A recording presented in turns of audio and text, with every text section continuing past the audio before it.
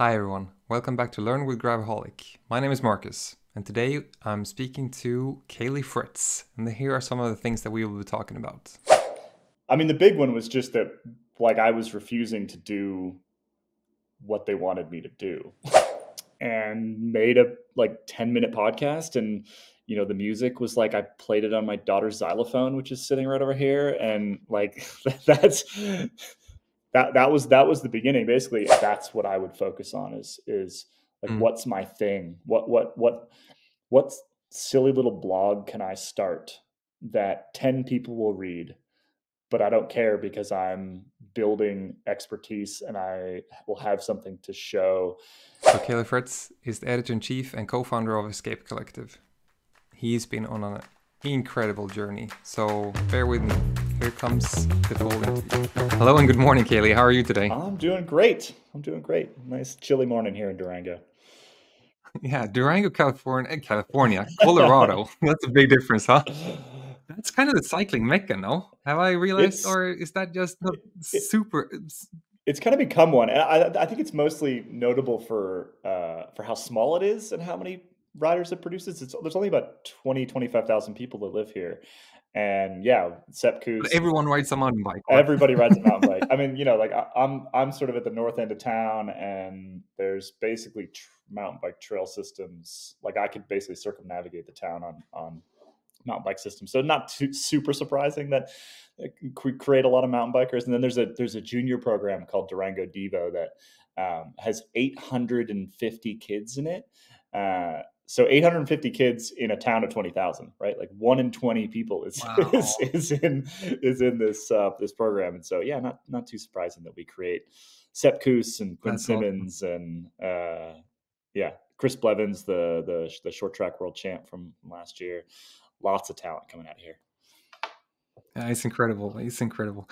I am super stoked to have you to join the show. I am beyond happy about this. So thank you for joining. Yeah. I'm I've been following you guys and yourself for basically since I started cycling 4 or 5 years ago now, and I got into cycling. I started listening to podcasts, and I immediately sort of started listening to cycling tips Mm-hmm. and what you guys did there. And your voice and your way to express yourself, I just find it hilarious, and it's become even better now in the era of Escape Well, thank Collective, you. I would say. But let's I will get back to that part. I just need. Should I say congratulations? Did you get your second kid now, Yeah, or? yeah. No, none of them are home right now, which is why I'm sitting in my kitchen instead of in my I have a camper sitting outside that I use to escape the toddlers. Like an old Okay, 1960s RV that I've turned into an office.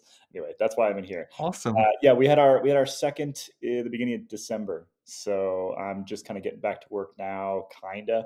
Um, you know, paternity leave isn't really a thing when you own the business, I find. I know, So as much I as I know. would love to take a bunch of time off, it just might not make any sense.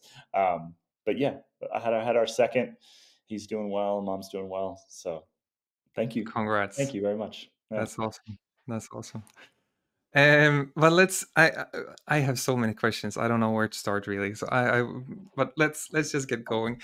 I think one thing that I'm curious about is really what the era that you're in right now. I want to Mhm. call it an era because it's not a chapter; it's an era basically. With Escape Collective, because it's just such a different thing that you guys have created. Mhm. But let's start. I want to start on a potential pain points. How did you feel? I would presume it was a cold November day or night November or even a 15th morning. morning. Yeah. And 2022, when you got that call or you got that email or whatever it was, Yeah. on being Well, so how did you feel? What happened? so I think it was November 15th or 16th or something like that. I think it was 15th. I woke up, and by the time I had woken up, my Dan Benson in the UK, who was the editor in chief of Velo News, had already been laid off, and so you know word started to spread. Right, I didn't actually hear it from Dan Yeah, because he wasn't allowed to talk to me, but it had already spread. Right, and so and then there was a 15-minute meeting on my calendar with my Ooh. interior, and I was like, here we go. um, Mm. I, you know, I, it wasn't a surprise to me. I was kind of expecting it. I was sitting there, uh, I turned to my wife and I was like, I'm pretty sure this is it. Like, this is the day. I'm pretty sure this is the end of my Mm. time at Cycling Tips. Um, and that felt weird. That felt really sad to me. Like, I won't pretend that I was happy about any of this stuff happening. It just wasn't surprising. Um, But what, can you tell me about what were the signs that you saw this potentially happening? um, I mean, the big one was just that, like, I was refusing to do what they wanted me to do. Right. So Mm. Yeah. Okay. I was running Cycling Tips.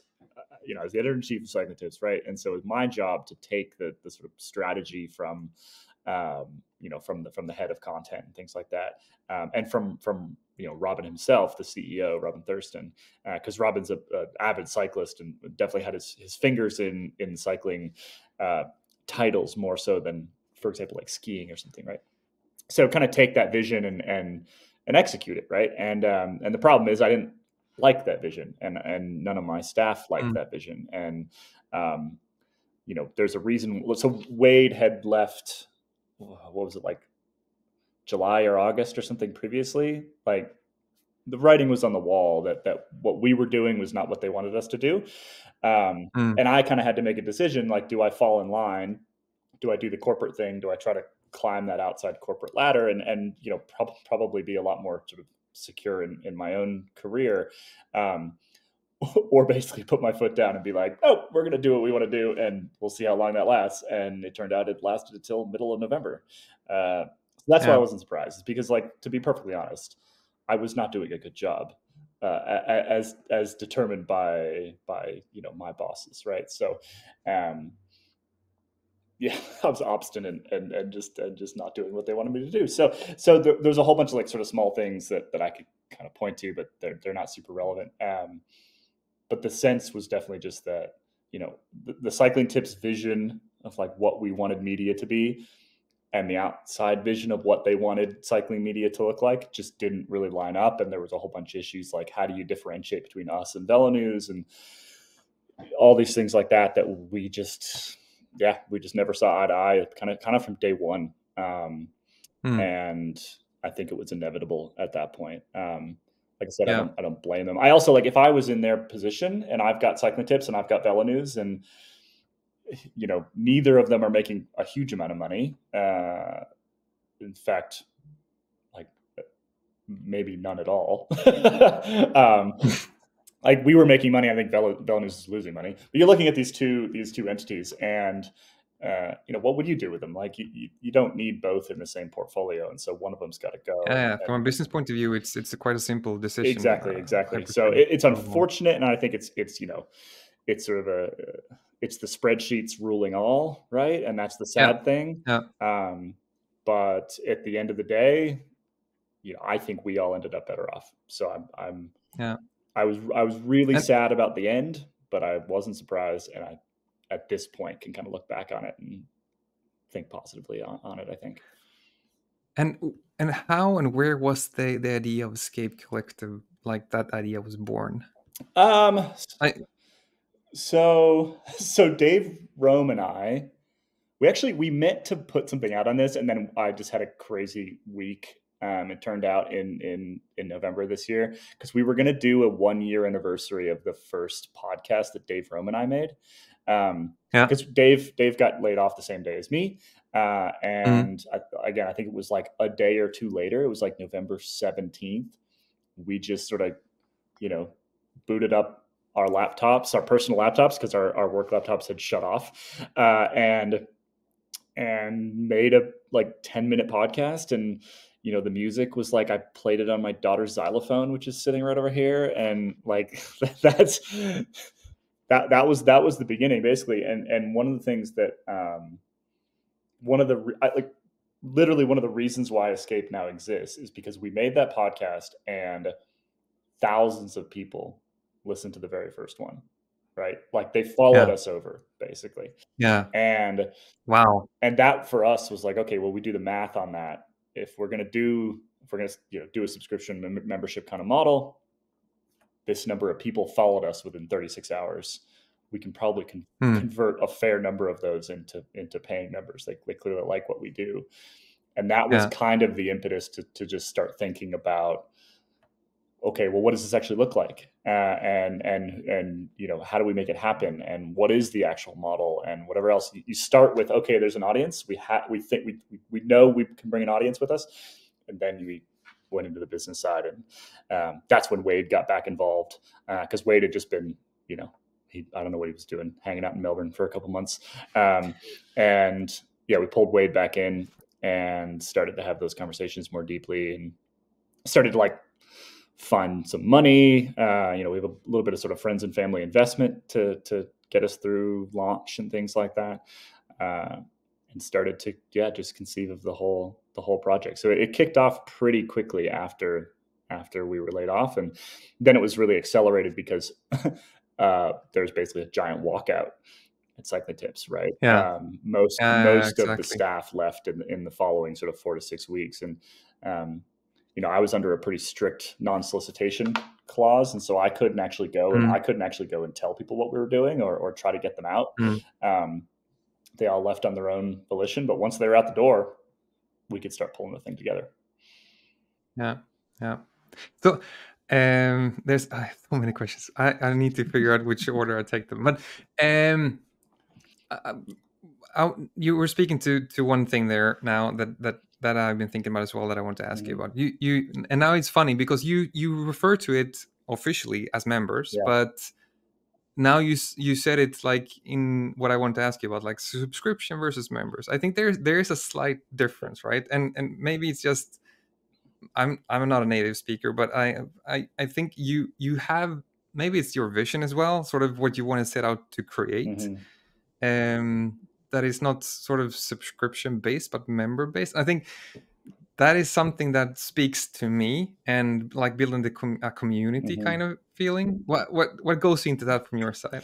So we think of Escape as a community business, like from a business perspective, ignoring the sort of like the editorial side, right? Which is, for me, like the editorial kind of draws the lines around the community, right? Like this is what we want to talk about. This is who we are. But fundamentally, it's a community business because, taken kind of very, if we do put ourselves into kind of spreadsheet mode, right? People that are involved in a community are much more likely to be sticky, as we say. Like they're less likely to cancel. They're less likely to churn. So as from a business perspective, having people who are engaged not only with us as editors and with our editorial, but also with each other is massive. It's like anybody who's on our Discord, for example, I'm not worried about canceling in March when their renewal comes up, right? Or whenever their renewal does come up. But most of our members signed up in the first 2 weeks, so most that's our next sort of like cliff, basically. So we think about it that way, and then the editorial is essentially, again, to sort of like define what the community is about and what the community likes and what the community stands for, and pulls in new people and gets them engaged and all the rest. But fundamentally, it's about keeping thousands of people feeling like they're part of something. That's a much more powerful business than just trying to sell people's eyeballs to bike brands, basically, which is not something that we really want to do. And as you say, this speaks to the attrition, speaks to the longevity of it, and all. So I really hope. I mean, I'm a proud founding member. I actually checked the webpage yesterday and searched for my name, and I found it there. So I'm super stoked about being there, and I will continue being it as well. Yeah. To answer your specific question there, so subscription and membership we definitely view differently, right? Subscription is essentially a transaction. It's like, I want something, I will pay to get it. Netflix, right? That's a subscription. Membership is definitely more of a two-way street. And so, we know that not all of our members are going to view it that way. Some of them are just paying for the content, and that is totally fine, right? That is absolutely fine. But we do want to make sure that we have the sort of space for like a true membership where where not only are we sort of sending things out to the world, but stuff's coming back to us, and we're using, the expertise that exists in our membership is 1,000 times more powerful than what we can have in our little tiny group of editors, right? So like leaning on people that have areas of expertise, and making it a bit more sort of circular, I guess, than if we were just, let's just make a editorial product and ship it. I And mean, I love the approach. I actually never really heard about it, even outside of the industry, that people do it in this kind of way, where you engage, you create. I mean, you could do it with other tools, right? Mhm. Than Discord, you Slack, whatever. But you choose Discord, and I've been on. I mean, I'm not a super active member, but I'm there, and there's so much going on, so much conversation, so much experts, but also the friendliness. I mean, Mhm. there's this whole, it's like not being on internet, because internet has a lot of trolls, a lot of bad people, a Yeah. lot of sort of, not speaking about Twitter, but I mean, but this is just a Yeah. sanctuary. I think we have a lot of mods on Discord that do an amazing job with that. They really kind of sort of Mm. keep conversations pointed in the right direction. To be perfectly honest, we also kick people out. Like if Okay. you are a recurring problem, and by problem I don't mean like, oh, you bring an opinion that we don't like or something like that. I mean like you're trolling, or you're just picking Mm. fights, or being insulting or whatever. Like, Yeah. breaking our rules. Like we have community guidelines, right? Yeah, we've booted a couple people, because that stuff spreads like a virus. It really does. It Yeah. only takes one to kind of start to drag the whole vibe of a community down. And yeah, to be perfectly honest, like, okay, we boot you out, we give you your $100 back. We signed up 20 people yesterday. Like, I will get that back, as long as I make sure Yeah. that as long as I make sure that the community is healthy, and that has to sort of like come above everything. So combination of really good moderation, and then as part of that, yeah, just making sure that people understand what the place means and how to behave, and the fact that we're not going to allow sort of bad internet behavior Mm. in our space. Like, it's our workplace, right? Yeah. Like, you wouldn't allow people to come into Uh, your office and just start screaming at you. well, So that's what I hate about internet sometimes. yeah, It's just awful. yeah, There's so much bad people out there, and yeah. they just take advantage of the situation of just being able to shout out to everyone. It's Mhm. just, let's leave that to the Hey, side. that. So now you're in a completely different ballpark, right? Previously, you were working for the man, basically, more or less, Yeah, yeah. right? And now you have the weight of your shoulders. I used to be run a startup myself. Mhm. I employed people. I employed myself, and in order to really put food on the table, basically, you had to deliver. You had to do good. You had to take care of your employees. Yep. How do you feel about having that weight on your shoulders now? um, I underestimated it, for sure. Wade tried to tell me, right? Like, Wade had started Cycling Tips previously, and had Yeah. been through this before, and had the sleepless nights, and the times when you're not sure you're going to make payroll, and all that stuff. And yeah, like, we've had an incredible first year. So we're coming up on a full year, right? We launched in the middle of March last year.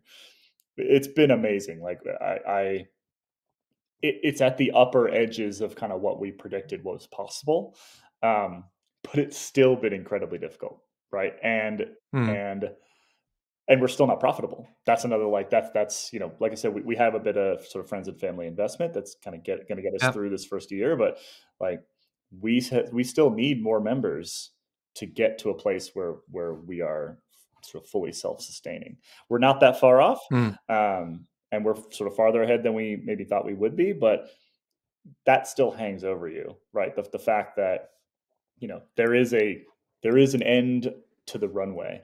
If nothing changes Mm. between now and, I'm not going to tell you when it is, but there is an end to the runway, right? And you see those spreadsheets and you see those numbers, and it's a Yeah. very different feeling, for sure. Um, yeah, just a different level of stress, basically. But at the same time, like I said, But things have gone pretty well, so it could be a lot worse, I guess. Yeah. Yeah. So maybe those potential sleepless nights or worries, they are sort of balanced with now the freedom and independence that you have, Oh, 100%. right? 100%. Yeah. And yeah, just being your own boss, which is cool, right? Like It is. I've never done that before, right? Like I've always had a couple layers over my head, and now, you know, big decisions that need to be made are essentially uh, one. Wade and I don't have to make them on our own. We have a whole big crew that we make big decisions with now. It feels a lot more collaborative than it ever has before. Um, yeah, and we try to make sure that everybody feels like they have a say in those big calls, right? Like, you know, right now we're sort of looking at 2024 and we're saying, okay, well, we dabbled in cross country mountain bike last year, and we did a little bit of dabbling in gravel, and like, what does the next step look like for us? You know, what do Mm, we feel like we've essentially kind of tapped the available kind of like hyper engaged paying audience for road cycling? Do we need to start to look elsewhere and things like that? Those decisions, they're not just on my shoulders or Wade's shoulders. They're on the whole crew. Um, we have these big sort of strategy calls where we try to answer these questions for ourselves. Uh, yeah, so that is helpful. Like it's not just a one man show or two man show.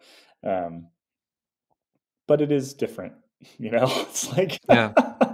No, yeah, it is definitely different, which I it's can hard it's understand that. hard to describe, like, in precisely what ways other than the fact that, like, there's just there's no backstop, right? Like, if we screw Yeah. it up, it's on us. It's good and bad. But if we, I'm going to try to segue now, but take it a little bit more holistic, right? Mhm, I mean, you were alluding to it now as well. That what part of that audience have you guys tapped into? And I've been thinking about this as well, right? That cycling in general is a huge thing, like mhm, across the world. Cycling is huge. I mean, but then why is there? This is a multifaceted question now, but that, like you, what you were saying now, your audience could be like basically the whole world, mhm, everyone, because more or less everyone owns a bicycle. Not really, but and then in comparison to cycling media as well, same thing goes for like pro cycling as well. mhm. It's so small in comparison to other sports. Why do you think that is? Um, Is it not attractive enough, or well, what's your I take mean, on that? the numbers are big. Sorry, I'm gonna turn on do not disturb here because my wife keeps texting me something about groceries. Um, nothing particularly important. Uh, yeah, I mean, the numbers can be big, right? Um, in the cycling tips days, and even back to when I was working at Velo News, when when Facebook was sending a lot of traffic, and when Google was at its finest, and when we had all these ways of just of distribution that have actually kind of started to fall apart in the last like 2 years. Um, you know, a good story was one that got six-figure page views, right? 100,000, Mm, 200,000, 300,000 page views. That's a lot of people. you know, uh, yeah. unique visitors to the site in the millions in a given month. Um, in like high millions during the Tour de France, right? Like there are big audiences out there. A lot of those people though are pretty casual. I think they're kind of pass throughs, right? Um, they show up because they Googled something, or they show up because Google News showed them something, or they show up because Facebook showed them something, but they're not really sort of hyper engaged to the point where they're going to pay us, you know, 8, 9, $10 a month, depending on which level you pick, to engage with what we're doing, right? There's not as many of those people. I think I still think there's a lot out there, particularly if you start to look into other spaces. Like I said, we're primarily kind of like road-ish driven at this point in time, but definitely have plans to go a lot wider than that. Once you start to add these other kind of niches within cycling, the available audience gets a lot bigger. But yeah, basically what we're talking about is a pretty fundamental shift in the way that you think about media too, because for the Mhm. last 10 years, longer than that even, you could call it like the scale era, right? Where suddenly there were all these tools to put your content in front of so many people than you could before. So, like I said, Facebook, Google, Twitter, like all these things, they were enormously powerful, and they basically took, what your audience would normally be, and they multiply it by 100 or 1,000. These are the days of BuzzFeed and BuzzFeed News and all these sort of things that we're getting. Oh, we did 1 billion page views this month, like that sort of crazy, crazy, crazy Mm. numbers. Facebook and Google, and they've all kind of turned off the taps in the last 2 years, and a lot of that reach has been decreased. And so, you look at some of the big players, the Condé Nast and the Hearst and things like that, and their traffic is down 20% year over year, like that kind of pretty nasty declines. And I'm pretty convinced that sort of scale era is over, and you monetize that differently than you monetize a small audience, right? You monetize a big audience by basically just chucking as many people at a page as you possibly can, putting ads on it, trying to get a little micro cent out of each one of them. When you go smaller and narrower, which is where we are right now, partially due to this sort of like turning off the taps thing, but also just because of where our model sits, I don't need that many people to read a story Mm. for it to be successful. In Mm. fact, I would rather a smaller group of people read a story and feel strongly about it than a larger group of people read a story and just kind of pass through, right? Because the Yeah. pass throughs, they don't do anything for me. I don't monetize them in any way, right? We don't have any ads on the page. I get 0 cents for people that just show up once and leave. The only usefulness of that is, maybe they become a regular reader at some point, but you convert a Yeah. vanishingly small percentage of those people. But if I get a couple thousand people that are really stoked on something to the point where they're willing to sign up to be a member, that is way more valuable to me, right? Like we can run this entire business on, you know, depending on exactly what we do with budgets and like how quickly we expand. It's somewhere between 10 and 20,000 members, right? Um, to be fully sustainable, profitable, like comfortable, right? That's not that many people in the grand scheme But of the internet. do you see your content creation then kind of as your advertisement? Yeah, that's exactly what it is. So I mean, like again, to put it really cynically, and again, this isn't like kind of really how we think about it because we like making content, we like being Yeah, journalists. obviously. Yeah, like we do this because we enjoy it, and it's yeah, it's our we have a huge passion for it. But if you take it very cynically, the content is basically like the honeypot for attracting people, right? Hmm. And you pull them Hmm. in and you Hmm. and you get them stuck and they like it and they realize that they're getting something that they can't get anywhere else, which is one of the real key things. Hopefully maybe they get involved in our community, they're getting involved in Discord, they're just in the comment section, like whatever it is. But the content is what attracts them. Then we try to keep them around, and then hopefully, we get your $8 a month or whatever, right? Because this Yeah. is fundamentally, it is still a business, and I'm paying 15 people Mm. a salary. Like payroll is 90% of my annual costs, Yeah. right? Like, so we need those people's money, and if we have to sort of think about it a little bit cynically every once in a while because you have to sort of work in the reality there. Uh, but yeah, that's essentially the way that it functions now. And the big difference is that you can now build an entire media company off the back of 10 to 20,000 people.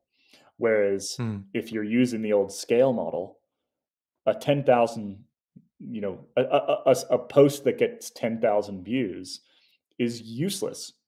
That made you like $3, right? Yeah. Like it doesn't do anything. So it's a completely different way of thinking about your audience and about the way that you basically are like extracting money out of a group of Yeah. people. Yeah. Again, to put it very, very cynically, underneath all that is the content has to be worth paying for. So Yeah. that's where we talk about how, um, with our model, the incentives align, right? The incentives, if you're in a scale model, is to just make a lot. The incentives, if you're in a niche, I only need 10, 20,000 people model, is to make something very good. And so Yeah. that's why we like our model. because we get to make good stuff. Yeah. We don't have to make a lot of Exactly. crap, basically.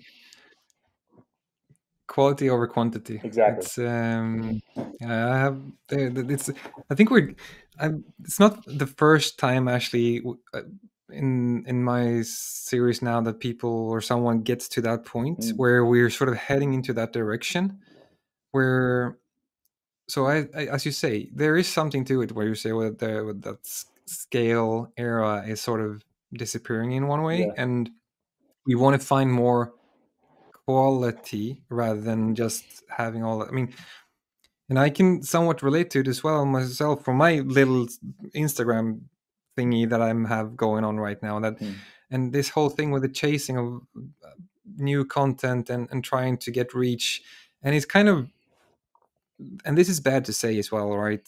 Or I don't know if it's bad to say, but it's that sort of meaningless kind of content that gets the reach. Yep. That's it's not the most is more time is not the quality stuff like that gets the reach. It's the ridiculous kind of You're feeding the algorithm. things and the things that doesn't give me the most. And that's what I think it's so sad. Now I'm going to do a little bit of introspection here, but when I post things that I really like, there's limited reach, limited audience.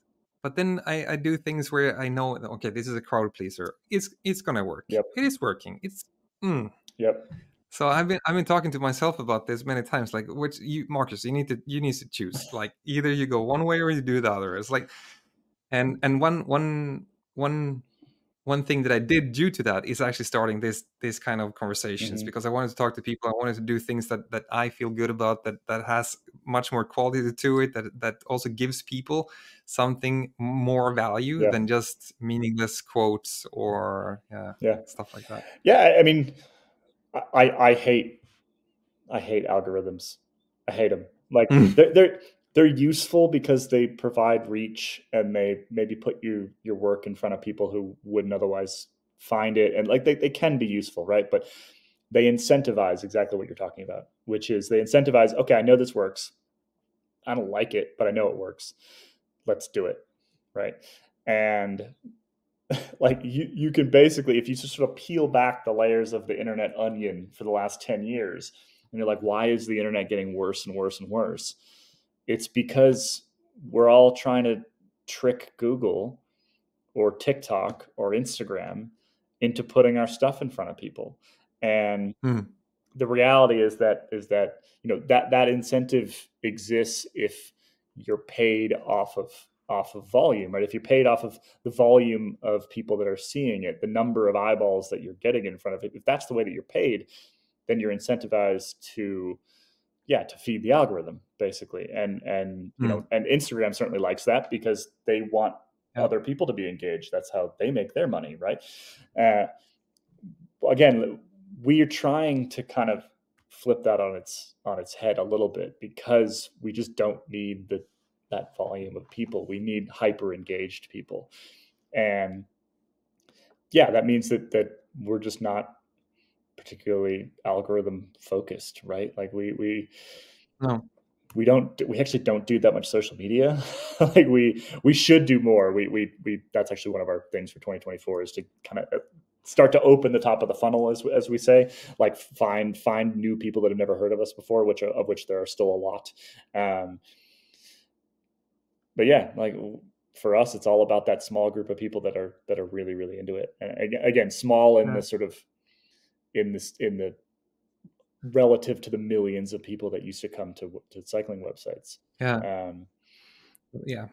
The right niche. You want the right people, right? You want the ones that appreciate what you guys do, and that's understandable. I think that media in the last 10 years, we kept trying to compare ourselves to tech companies, right? In terms of numbers, right? So you're that's why we wanted the millions and millions and millions, because essentially what we're trying to do is well, everyone's running off of programmatic advertising, and you needed that volume to make the finances work.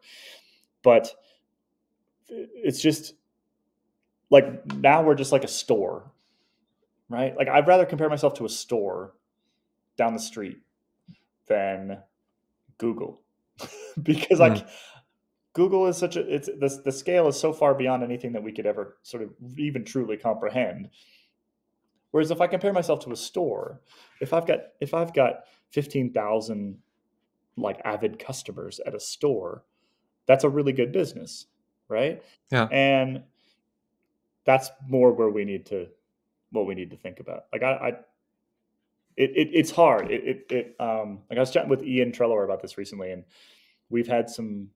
I think some of the staff feel like, oh, like I write these stories and they get they get fewer people reading them than back in the Cycling Tips days, which is true, and it would be true Mhm. again even if we're all still at Cycling Tips, everything's just dropping anyway. But we're a new entity, and so like our SEO isn't as good, and all the rest of these things. Like the numbers are just smaller. And anyway, we're having this conversation, and he found it kind of demoralizing that the numbers weren't as big as they were before, and we really had to rethink. Yeah. We're like, okay, let's rethink what actually a good story looks like. A good story might have a smaller page views number, but it's got 60 comments on it. So 60 Mhm. people, which is a lot of people, bothered Yeah. to put their thoughts on this thing, right? That's a successful story for us now, as opposed to just oh, it got 150,000 page views. They made us Exactly. $12, whatever. Yeah. So I got a little But rambly there, speaking about the type of content that you guys create now and the freedom, like I love that straightforward and simple piece that you did on your kid's bike or bikes. Such a great piece. I mean, I've never seen anything like that. I mean, it was just brilliant. Well, thank you. I was pretty Yeah. simple to put together. I was just honestly the impetus for that was I had all the bikes lined up like in my garage, and I was like, I should just put the post up, because I think I'd put something on Instagram previously that was like, this is what my kid has done over the last, because she turns 3 in April, so we're kind of like we're Mhm. about to sort of get on to. She's kind of done a little bit of pedal bike, so she's done the whole thing. And Instagram just filled with people, like other young parents, just being like, this is the best thing ever. Like, I'm going to go buy all 4 of these bikes, just be ready to go. I was like, I should just put it on the website, which is Yeah, it was. yeah.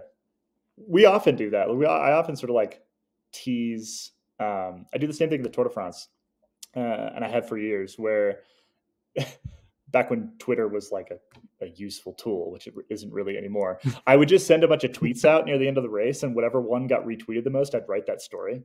Right? Like sometimes the world just tells you what you're supposed to be doing, and you just need to listen. That's smart. That's user validation. That's what I work Yeah, with partially. That's awesome. exactly. Yeah. That's brilliant. No, and switch gears a little bit. You use your cargo bike a lot, right? Yeah. It's I have one too. Not as nice as yours, but tell me, how did you come about getting that idea to use a cargo bike? Well, so my neighbor. So we live in Durango now, but I lived in Boulder, Colorado, for a long time. And my neighbor in Boulder um, actually ran an e-bike shop in Boulder, Front Range Cargo Mhm. Bikes. Ryan, and Ryan was awesome. And he was like the only Colorado-based importer of those Urban Aero bikes, and so he kind of was the one that was like, "Hey, we need to get you on one of these things." And then James Wong had one. And it just looked like the most fun. And basically, as we, you know, we're looking at being parents, had our daughter in April, ordered it up, got the bucket bike in September. It fits a like a car baby seat in there, so you can put a real Mhm. small infant in. And that was, well, my daughter's about to turn 3, so it was about 2 years ago now. And we've got 5,000 miles on that thing. So what's that? 8,000 kilometers Whoa. on a bucket bike, almost entire, like 3 miles at a time, right? Sorry, I'll talk in Ks, 5K at a time. Here to grandma's, back every single day, drop the kid off, because uh, my wife's mother does childcare for us. Oh, Yeah, so every single day, just 8,000 kilometers, 5K at a time. Boop, boop, boop, boop, that's fantastic. boop. And we love it, because That's I fantastic. mean, our only other vehicle is a big, stupid American truck, Hmm. and which we use for, like, it's got a camper on it, and we use for big adventures, and otherwise we basically don't touch it. It'll sit for 4 to 6 weeks at a time while we just use the bucket bike to get around. I love it. It's we've got studded tires on it for the winter here because winters are pretty Yeah, nasty here. Um, yeah, it is. It's just freeing, you know. Like if you wake up in the yeah, morning, yeah. you got to take your kid. My kid Go ahead. my kids love mine as well. They just they think it's Yeah, fantastic. And you can bring stuff. You go to the beach. For us, we can go to the beach, and it's just yeah. yeah, it's amazing. Such a nice vehicle. Yeah, I love Yeah, it. you wake up in the morning and you've got to take your kid somewhere, and you know you just don't want to pack up the car. You don't want to go fight traffic. You don't want to do any like it's just it's you know all that stuff sucks. And then you get on the bike, you get a little like for me it's like 15 minutes each way. So I get a little half hour spin in the morning, and Mm, like what a great way to start your day, you know. And yeah, it we're is. pretty It lucky. Like is the infrastructure's decent here. It's not a big town, so like it's not I just avoid like the one busy road, but yeah, and everywhere else is pretty chill. But yeah, I highly recommend them to anybody. yeah. They've so when we first moved here, we were the only ones with a one of the big sort of Bachfiets style bikes, and now there's 4 urban arrows in town. We keep seeing them multiply, so we like to think that we've inspired people to do that. And Definitely, I run into people all the time definitely. who I've never met before in my life, but they see me on the bike and they're like, "Oh yeah, I've seen you cruising around town." It's like again, it's a small town. You know, everybody's probably seen me at some point in that thing, and it certainly stands out in a Southwest Hmm. American town without a whole lot of that stuff going on. It's probably more like European thing, or I would guess so, because Yeah. everyone drives their car, and the infrastructure, as to say, is not as accommodating Oh, in for North sure. America, I presume. Yeah. Yeah, Um, yeah. we've got so there's a big river that runs through town here, and there's a river path um, that you know it's kind of like a main artery if you're on a bike, so it works pretty well. But yeah, Mm, if I lived in most other places in the United States, it would not be as useful of a vehicle, yeah. which is a shame. Yeah, which is a real shame. But I was interviewing uh, I don't know how to pronounce his last name, Eric, who's True Marmalade on Instagram. I don't know if you follow him. No, I don't. I need to check He him had out. the most unique miles of anybody that uses that wanderer.earth thing for that like the Yeah, yeah, Strava. yeah. So he rode it was like 29,000 unique kilometers last year on a 200-pound cargo bike. No e-assist whatsoever. Just him. Um, fascinating guy. Anyway, that story will be up on the site sometime in the next week or so. But Um, yeah, definitely gonna check out that so piece. he kind of proved that you can get around the U.S. with one of these things, but he's also like had some close calls, and yeah, he's become pretty fanatically anti-car, so which is Yeah. surprising if you're going to go live on a cargo I mean, bike for a year. Or whatever. for the sake of the environment, we should all be, right? In one way or another. Yeah, I think. But that's a big debate. Yeah, I mean, well, the cargo bike a little bit is like a little bit of guilt around this stupid truck that we have, right? Like my truck gets like 13 miles the gallon or something like that. Like I feel bad every time I'm in it. So So what is it called? Climate compensating? No, is it yeah, what was it I'm called? But like, definitely climate compensating. But yeah, I watched or listened to some. I think it was, yeah, maybe it was a podcast.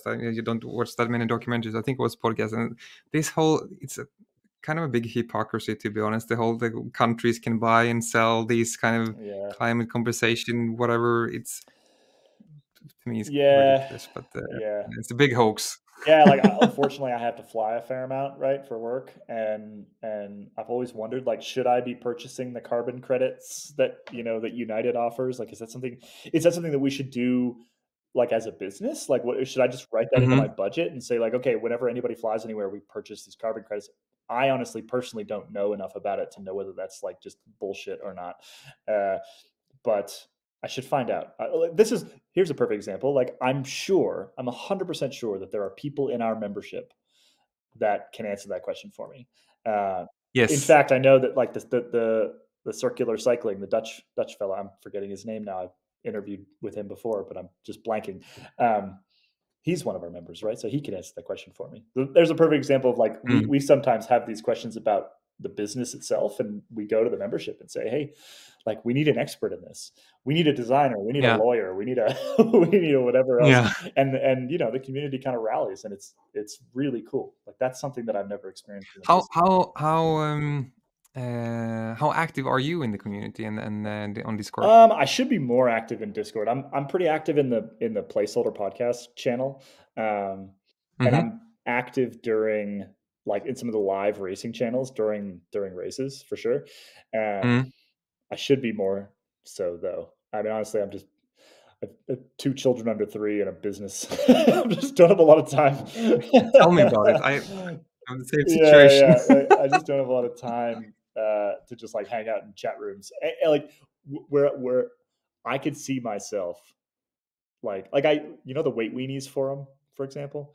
Yeah. Back when I was younger and I was just like hanging out and as a Velo News tech editor, right? Like I would just spend like all day hanging out in the Weight Weenies forum, chatting with people. If anybody out there can figure out what my old handle was, kudos to you. Uh, I haven't posted in a very long time, but yeah, like I would just hang out because I was working in an office, and I just had this downtime in between stories that I had to write, and I would just sit on there and I would chat. My life has changed since then. I don't have. Yeah, those gaps are filled with other things now, but I should be better at it. We have yeah, I think the tech guys are particularly good about getting in there, and Mm. people tag me and stuff all the time, and I always try to respond. Yeah. But Yeah. yeah, but at the same time, like I said, it's valuable for the editors to be in that space, but it's even more valuable if people are just interacting with each other, and they're Yeah. making friends, and they're making connections, and if we can just be kind of like the hub for that, great. That works for me. Yeah. That's perfect. Exactly. But I haven't checked now if there was any discussions after your last episode on placeholders. You guys spoke about this whole sort of potential change in the pro cycling peloton with it becoming more like the football Oh, the kind of, transfer season or stuff. I would have to say soccer then, because so everyone understands what I'm saying. Um, that this whole trading Mhm. and the potential silly season, like, and people being able to break contracts and what I mean, I used to be a big soccer fan, Mhm. and but ultimately the last thing that kept me going to any of those news pages and reading it was actually the silly season stuff Right. and the rumors that came to be the rumor mill. Yep. But then now when I think about it and how you guys also addressed it in your conversation, you kind of did it. Okay, well, we talk about this now, and then you just left it there. But you could have spent the whole episode just doing that, and it just becomes. And now it comes back to what we talked about earlier. It's almost like clickbait Yeah. because people are also interesting in sort of how you guys reason, what you guys think, and Mhm. how you guys sort of. There's other that do that other, I guess, more sort of more hypothesizing about things. But you guys, you're a bit more fact based to that extent, I would say. But how do you feel about the first question towards that? Well, how do you feel about the pro cycling peloton moving towards that direction potentially? I mean, like as a media person, I love it. Right? Like it's just that we have it's pretty slow between about like the end of the Vuelta and TDU. It's pretty darn slow. Hmm. Hmm. I think we do a lot of our best work in that time because we have to get creative, but you know, it's you're scraping the barrel sometimes for stuff to write about. So from that perspective, I would love it, right? And we're not really currently set up to do that particularly well. Like Dan Benson, who we are talking about in that episode, the editor in chief over at GCN now, like he's very well sourced. He loves that stuff. He digs on it all year, and he's set up well for that kind of space. We don't have like we don't spend a lot of time and energy trying to break that kind of news. And of anybody on staff, I'm probably the best source to go do that, just because I've been Hmm. around for a really long time, and I've been one of my 14 Tours de France or something like that. And half it's just knowing people, right? Knowing Hmm. agents, Exactly. knowing former riders, knowing directors, etc. Uh, Yeah. classic old school reporter stuff. So yeah, I think it'd be fun. I think like I would be the chaos would be fun from a media perspective. From a health of cycling perspective, I'm not sure we really need it. I think the potential for things to go sideways, particularly for the riders who aren't big stars, kind of goes up in that scenario. Um, but I also think that, and I think I mentioned this on the podcast, based off of and I hadn't actually put this together until we were actually talking about it on the podcast. But I was chatting with a agent like a month or two ago, um, and they're certainly into this because the agents would make more money. And so generally, if powerful figures within cycling, and the agents are pretty powerful, see an Yeah, opportunity to you did mention this. yeah see an opportunity to make a bunch more money, then Hmm.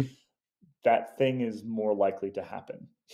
So Mm. it wouldn't Yeah. surprise me in the slightest if if things start to go that direction. I think the UCI would have to set some rules and whatever else. And frankly, like the UCI doesn't really have the capacity to manage something like this in the way that like the Premier League does, or well, Yeah. FIFA doesn't really do it. But yeah, um, that was a long answer to basically say I think it'd be fun, but it would Mhm. probably have some downsides for the actual individuals involved. Yeah, Yeah, that's probably it, right? Because I would enjoy it too, yeah, but it is probably not super good for the teams. Probably not super good for the individuals, for the riders. yeah, I mean, they now it's a little bit easier, more straightforward. The more gentleman agreement. I don't break a contract. mhm, We yeah, easier for everyone. But yeah. yeah, it's interesting. It's a big potentially shift that's happening, right? Yeah, yeah, and again, it'd be the agents that are driving it for sure because they're the ones that'll benefit. So, yeah, we'll keep an eye on it. To shift gears a little bit, I usually talk to people on my show about if they can help others do something similar to what you have done. Like Mm. you have had a successful journalist career, you've done tremendous things, amazing stories, and everything. Is there any tips and tricks or guidelines or things to for people that are aspiring journalists out Mm. there that you could sort of help to guide? It's hard. Yeah, I was just doing some sort of back of the napkin math recently on the number of available cycling journalism jobs compared to when I first started. Mm, So when I first started, my first like full time gig at Velo News was in I think it was the end of 2010. Um, yeah, because my first tour was 2011, and at that point, there was Velo News, there was the sort of the nascent cycling tips, there, big, strong cycling weekly. Rouleur was massive at that point because it was just getting kicked off the ground by Rafa, and there was Pro Cycling Mag. Like there's a whole bunch of entities that have actually completely ceased to exist since then, and mm, we've lost probably somewhere in the neighborhood of like 30 to 40% of the available sort of media jobs within cycling. Um, I should say within specifically like pro European road cycling, right? Which was sort of like the hub of where the actual work was for a long time. I think that we've probably added some in kind of the gravel space and things like that. I look at folks like Ben Delaney, who's kind of making it work with YouTube yeah. and stuff like that. Can people kind of go in their own way? So things just shift around, but it is no question to take the pathway I took, which was I was an intern at Melanews. I got a part time. Actually, Ben was the editor in chief at the time. Hired me part time. Worked my way to full time. Worked my way up the ladder at Velo News until the point where I felt like I'd basically topped out. Jumped to cycling tips. Kind of did the whole career thing. Uh, that is harder and harder for sure. My I guess my suggestion would be to just start your own thing and try to do really good work, right? Uh, when I look around and I'm looking at hiring somebody, and there's a certainly a scenario that in 2024 we hire sort of somewhere between 2 and 4 people. So I'm already starting to look at some of those. Um, some of them were roles we wanted to actually hire for last year, but couldn't just for financial reasons. Uh, Mm, when I look around, a resume is great. A couple clips, a couple examples of your work are great. But really, I'd rather see like you covered a beat for a year and you built your own audience. Mm. Because the use of the word collective in our name is not accidental, in that we very much view it as this is the place where you come to get access to all these great writers and podcasters and whatever else. And it's really like author forward. It's why we have bylines on the homepage. It's why we have photos of people up. Like, we really want you to get to know the people that are creating the content for you, because that personal connection is also good for us from a business perspective, right? Yeah. So like when I look to hire, I want you to have a niche already carved out for yourself, a beat already carved out for yourself that you're super passionate about. You know, Ronan or Dave Rome, for example, are the two sort of easiest ones to point to, I think, where they've got this thing where they have basically become like the world's leading expert in something, or just like the world's most passionate person about it.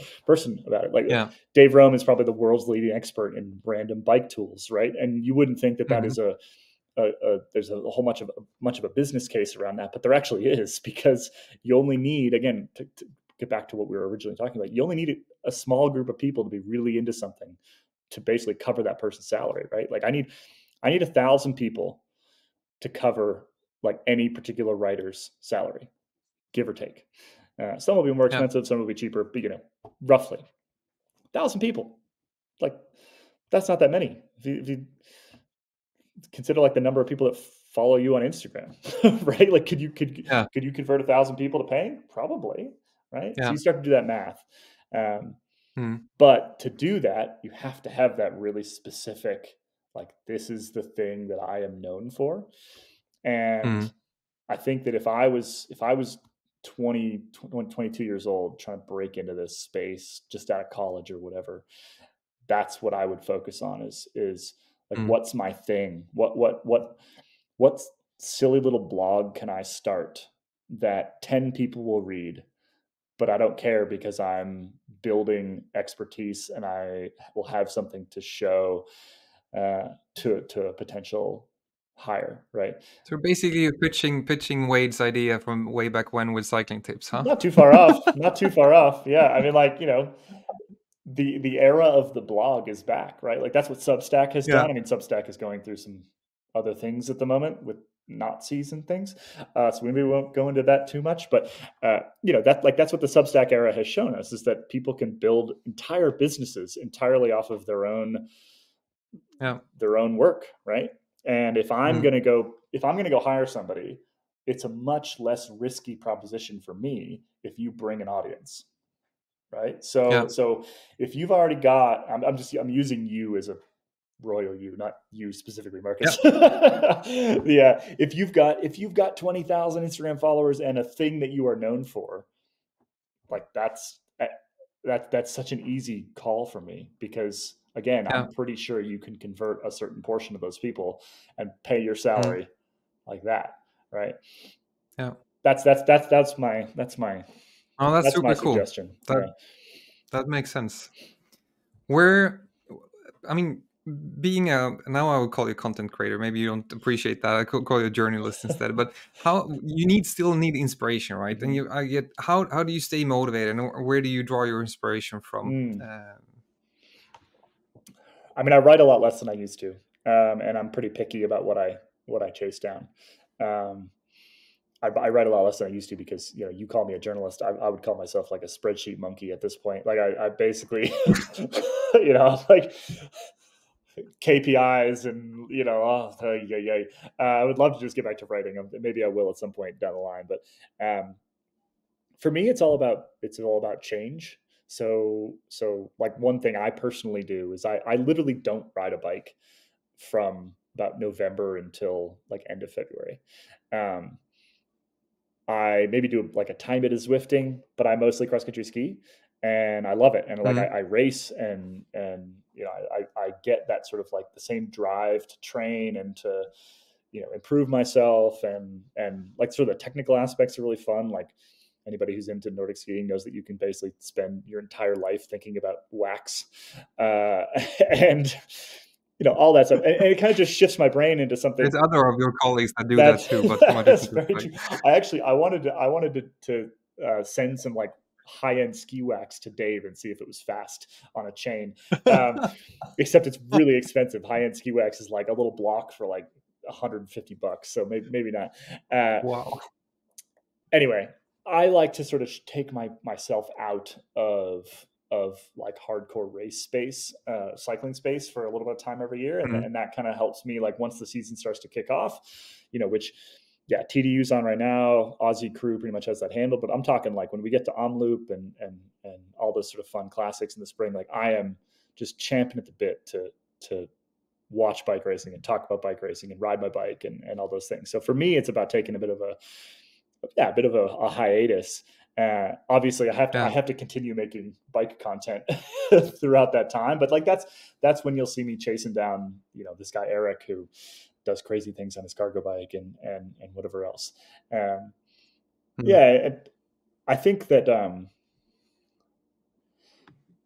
people, and this is a bit weird to I think kind of like say out loud, but like journalism, reporters, writers, we definitely like part of the draw of the job is how public it is, right? Like you get a little dopamine hit when you write a story and people comment on it and tell you it's great and tell you that they love it.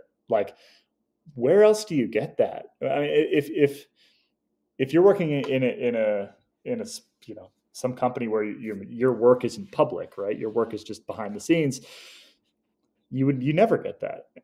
So it's a blessing and a curse for sure, mm, because if people don't like your stuff, they call you names and they're rude and people can be real assholes. But mm, if they do like your stuff, it's it's like one of the best. It's the best feeling in the world, right? To put mm, your work out into the world and have people dig it is an addictive feeling.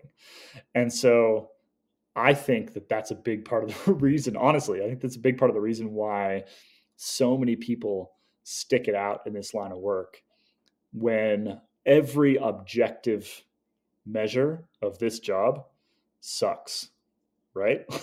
Like pay is bad, the hours are long, like all these things. There's like most of the escape staff could probably go find a marketing job somewhere, make twice as much money, work 30% less, and have a pretty good life, but their name wouldn't be attached to the things that they were making in public, right? And mm, there is yeah. something, again, I think like literally addicting about that. And so for me, I Mm, never have any problem with sort of motivation on that front, or like the desire to write things, because you want to put your work out into the world and get that feedback and get that dopamine hit. And like, yeah, it's the reason why we all stick around, I think. Which again is a bit weird to like talk about it in terms of like literally an addiction to whatever it is, but that's the way that I've always sort of framed it in my head. I love the honesty and transparency. I never thought about it like that. I mean, I do recognize myself in that from being sort of a content creator Yeah, and even in my professional work as well. Like being on stage or presenting something and you get that immediate feedback. That's that dopamine kicking in. So exactly. I do get where I do understand where you're coming from with that. So, last question: when did you last have that dopamine sort of kick, Uh, and what triggered it? when was the last? I haven't written my. I've been on leave, so I would say that the last time I really had that was when we were covering the sort of like Jumbo Visma Sepp Kuss Roglic chaos around the Vuelta. Mm, Um, yeah. and I broke a couple stories on that and stuff that people said was wrong that turned out to be correct, like Roglic was going to leave and some other things. Um, that's a good hit. That's a good hit. When you're well sourced and you're like, I know this is true and I know the rest of the world doesn't know it Yeah. yet, but I'm going to write the Yeah. story, and I don't really care whether people tell me I'm wrong or not, because in 4 weeks they're going to see that I was correct.